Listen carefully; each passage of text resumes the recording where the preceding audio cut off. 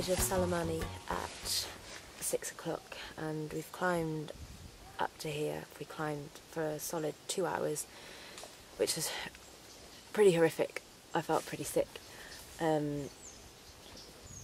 But we've made it, and I've had good news because we found bats in a place that we didn't know they existed before.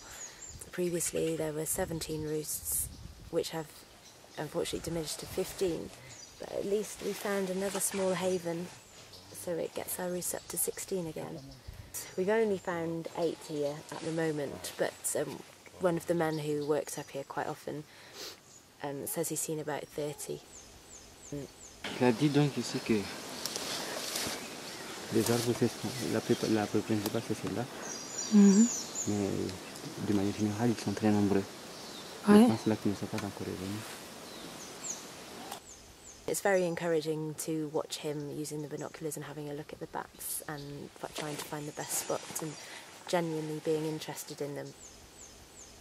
We've also seen a family of 6 mongoose lemurs, watching them feeding in an orange tree. I've never seen them in the daytime before. It's normally at dusk, so it was nice to have a proper look at them. One worrying thing about this site is that the species of tree that they've decided to use as their roost tree is the tree that is the most popular to be used for planks at the moment. And down in the bottom of the valley there is a tree that has recently been chopped up and the planks have been taken away. Hopefully they'll leave this tree. I don't know what's going to happen, but at least the good news for the moment is that we found another roost. It's very welcome news after last week, which was quite a depressing week. We were set off to 2 of our healthiest roosts, or so we thought. The first roost, we found half the bats that we found last time.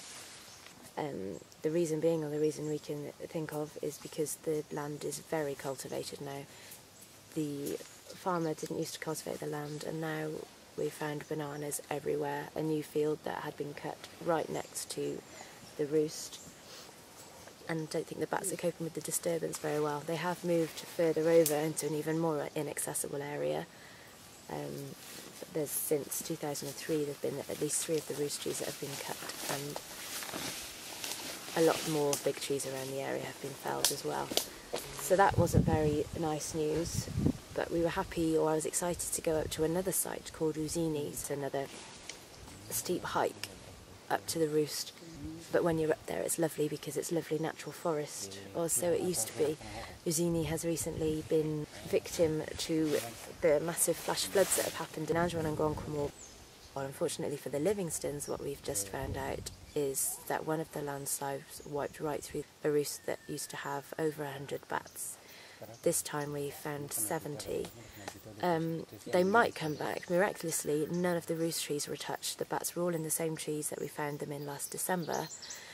However, there's a huge gaping hole in the canopy. It used to be a lovely closed natural forest, and now the site has completely changed. Also, nobody used to go up there because the land's too steep to carry planks out, but big trees have fallen down, so people are up there chopping the wood up with axes and throwing it down the ravine, which is causing a lot of noise. And every time there's a bang, every time there's a noise, they're all flying up in the air, so they're using a lot more energy than they would normally. Hopefully when they've got rid of all the firewood, then maybe the bats will come back. We'll have to survey them again and see. But that's why this is such welcome news, to find a roost that was previously undiscovered, and hopefully there will be more bats here another day as well.